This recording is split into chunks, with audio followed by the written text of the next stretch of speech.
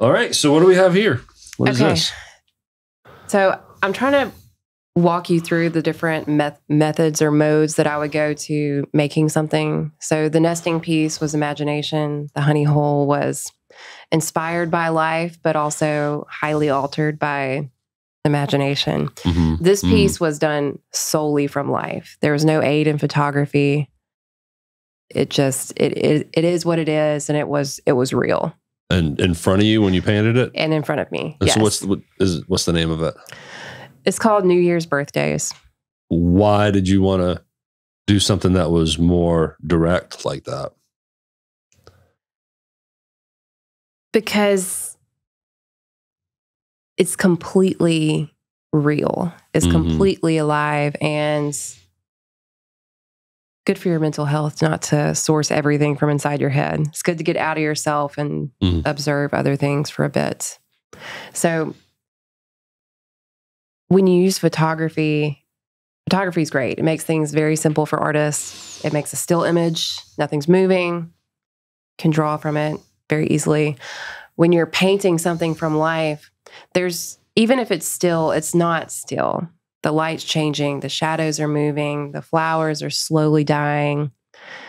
So what you end up with is a little container for that specific moment. Do you feel urgency? Yes. Yes. So does that add some character into it? Maybe like, again, earlier we were talking about, painting with stride in a way, right?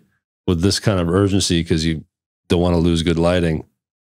Does that affect the actual physical connection between brush and canvas? Does that make sense? Well, you're not lollygagging, right? You can take your time. If you have pictures and you're experimenting, you can take a month or a year. With something that's in front of you, you really just have 2 to 3 hours. Game on. That's it. It must be done in that time. It's all business. Exactly. You gotta roll. Yeah. So this piece, I'm pretty sentimental, if you can't tell by now. This piece was special to me because it contains things that were left over from mine and my daughter's birthdays. We're 5 days apart. But, those are my flower bouquets and her balloons. So the family, connection with daughter, and But also the time of year. So since it's painted from life, it's winter, right? My birthday is at the very end of December, and hers is the beginning of January. Mine's January 2nd. Is it? So do I fall in between somewhere? Yes, hers is the 4th. All right. Yeah. Mine's the 30th. So during this time, it was earlier this year. There was a snowstorm. So the light outside was cool and bright, and I was really trying to get that quality of light within the piece. So it was all set up next to the window.